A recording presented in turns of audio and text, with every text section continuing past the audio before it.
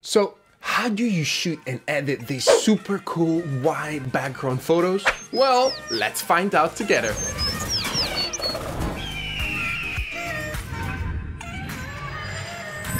What's up everyone? If you don't know me, my name is Simone and I'm a professional photo videographer. And in this channel we explore strategies and tools to improve our photography, business and productivity. And in this video I want to explore with you how to shoot and edit this super cool white background photo. We're gonna do it in two ways. First one without really needing expensive gear, and the second one with expensive gear, which is a much faster and easier way to do it. But let's start with the first one. So as you can see from this behind the scenes, the only thing that you really need are strong light and any type of white background. In this case, I was using just a bed sheet and two very cheap Amazon light on the site. Plus, if you have any other type of lights like neon or that you find at home, or maybe LED that you can put there and use as secondary lights, that will be great. If you don't have a very strong light, the key is to have that source very close to your subject. In that way, the light will be much stronger. Because for small lights, for example, like this one that I have here, the closer I have, the stronger it is. And as soon as I move it further away, like a meter further away, it's gonna be like half or even 1/4 of the strength than compared where I have it very close. Now, the problem with this is that many times this is not enough. The light is just not enough, and therefore we have to fix it in post-production. Keep in mind that everything that you need, or maybe one or two softbox from Amazon, they're very cheap and you can find them literally anywhere, and actually they make a huge difference. So if you have any kind of budget you want to invest, these are actually amazing and I always sponsor them before moving to the next step, which is buying professional lighting. And yes, in this video I was just in my house. Go in your bedroom, find any bed sheet that is white and try to hang it on the roof on top. Another ways could be using just the window. When there is a sunny or when it's cloudy but it's bright, then you can stay very close to the window with the bed sheet and you're gonna create the same effect anyway. So these are the original photo shot with these two Amazon lights and the bed sheet. But there is a problem, right? They're not really white. So how can we fix it in post? And now I'm gonna show you using Lightroom Desktop, but if you have Lightroom Mobile, you can do the same thing. But you need the premium version because we're gonna use local adjustments, in particular radio filter. So let's get into it. All right, so we got the original image, but as we can see here, it's not really white. It's a little bit black. So how do we do this? Well, we just need to increase the brightness in these darker areas. So we go in develop mode, and then if you want, you can remove the saturation. So we are in black and white mode, and we just need to use radio filters in these areas or even brushes to make this looking brighter. So now there are already some presets right here. I'm just gonna increase the dimension of this slider. There you go. And then I'm gonna reset all the effects by double clicking on effects and increasing the exposure in this corner right here, but just need to invert it so that we are affecting only this part. There you go. And I'm gonna increase here. Now I'm gonna create a duplicate of this, and then I'm gonna put it below the other one. That's it. And then I'm gonna create another one, duplicate on the other side. Very good. And if you want, you can also increase the shadows, which are supposed to be the black parts, but in this case, there are not many shadows. So I think we can keep it like this. And then we are gonna, again, duplicate this one.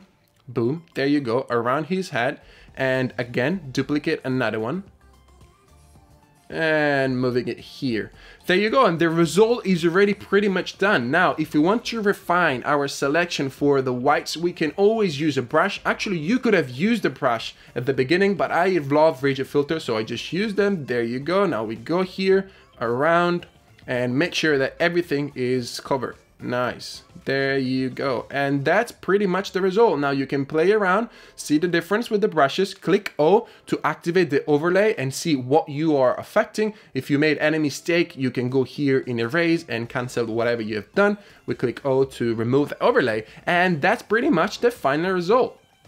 Now let's have a look at the second example, because I want to show you another trick that you can use. So in this case, we're going to do the same thing, just remove the saturation at all, and then use the radio filter to increase the brightness and the exposure in this part. So we just need to invert it in this case, and there you go. And a little bit more, a little bit more. Now, the trick here is, now because of my friend's skin color, we can use another tool to make it even better as a selection, and this is the range mask. So we're gonna use luminance, and in this case, we're gonna remove the shadows from the selection. So in this case, he's not really affected. Whereas if we increase the mask, then he's more affected, right? Okay, let me show you like this. So we remove from the shadows, and there you go. As you can see, the red is becoming much softer in his skin, and that's pretty good. That's exactly what we want, right? So we leave it like this. There you go. And we're gonna decrease the dimension of the filter. Then we click O to remove the overlay, and this is perfect. We're just gonna copy and paste this radial filter somewhere else, and then we're gonna do another copy. So we're gonna put it here. There you go. And then where is the other one? Here. Very nice. Boom.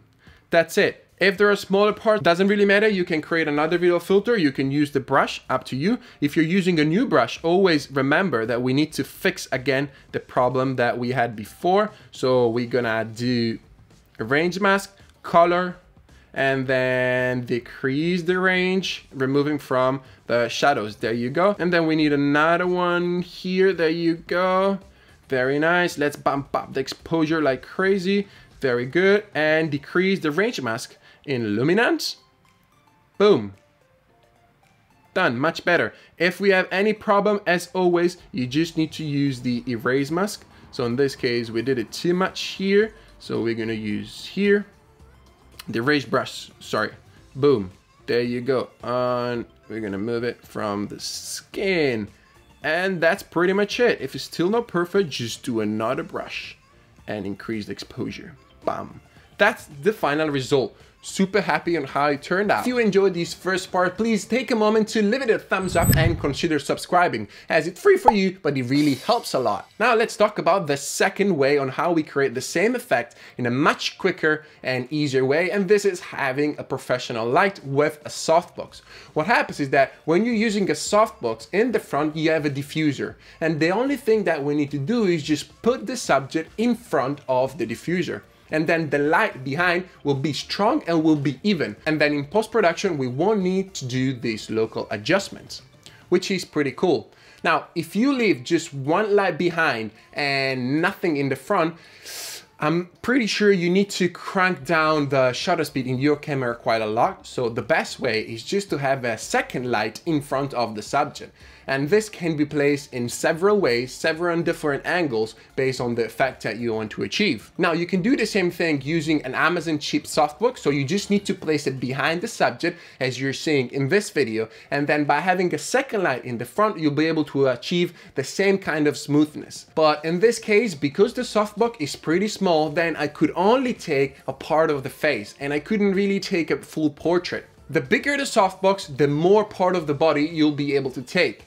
In this video instead, where I'm taking my own portraits, I was able to basically cut until the shoulders, and maybe I could have done a little bit more. But as I'm going to show you right now, and the editing process is very easy also to increase the background and have a bigger photo, so maybe you can post it on Instagram on a vertical format, also on a 1:1 format. Even when I was taking pictures of my friend, was exactly the same concept. You have a very big softbox in the back, and then with a long lens, in this case I was using a 28 to 75 f2.8 by Tamron, set on 75mm, so a pretty zoomed in lens, but it's perfect for portrait because it creates a beautiful shape.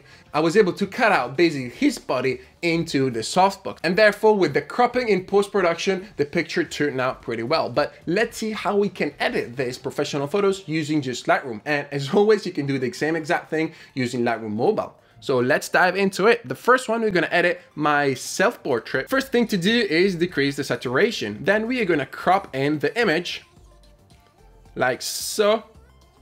Boom. Now, next thing that I wanna do is try to increase the brightness of my face because for now it's a little bit too dark. So we're gonna invert this. And I think there you go. I like it like this. I don't want it too bright, but I want to increase the highlights here so we create a little bit more contrast.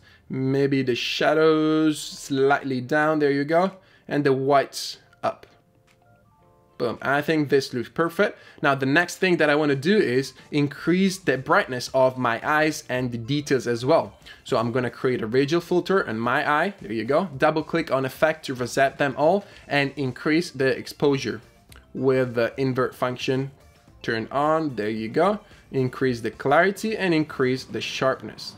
That looks pretty perfect. Nice. I'm just going to copy and paste this filter into the other eye. So when we're selecting the radial filter, we can just tap on this button right here to see the before and after with and without the radial filters. And this looks pretty good already. Now, one more thing that I want to do is create a radial filter on my whole face again. But this time I just want to affect my skin. And therefore I'm going to go in range mask, color, and pick only this part of the face. And then I'm going to decrease the texture. And as you can see, now it looks like a little bit more smooth, or here a little bit stronger. There you go. So we just need to decrease it a tiny bit. And that's pretty much it. So we go in before, and this is the after. Not bad, right? Let's see a second photo with my friend. I'm just going to copy and paste the exact same settings that we did for me before. So here is a little bit too zoomed in. I'm going to zoom out using the cropping function. Bam, that looks pretty great, but it's a little bit too bright. So let's decrease the brightness a tiny bit. And we need to adjust these radial filters that we put before in the eyes in his eyes this time. There you go. I think we can increase a little bit the exposure because his eyes are a little bit darker than mine. So there you go. And that's pretty much it. Let's see if we need to adjust this mask. I think we can increase this, but decrease a tiny bit the highlights. And this photo a little bit too much. And this one, I think it's fine. And this is the final result. So we got the before and then we got the after. If you prefer with the saturation, no problem. Just leave the saturation. Maybe you need to touch up a little bit the colors, but that's pretty much it. I like this picture a lot as well. As you can see in this second part with the professional lighting and with the softbox against the back is a little bit easier. I really hope you enjoyed this video. And if you're into this type of photography, you should definitely check out this video where I show you how to shoot and edit a black background photo. Thank you very much for watching, and I'll see you in the next video. Ciao.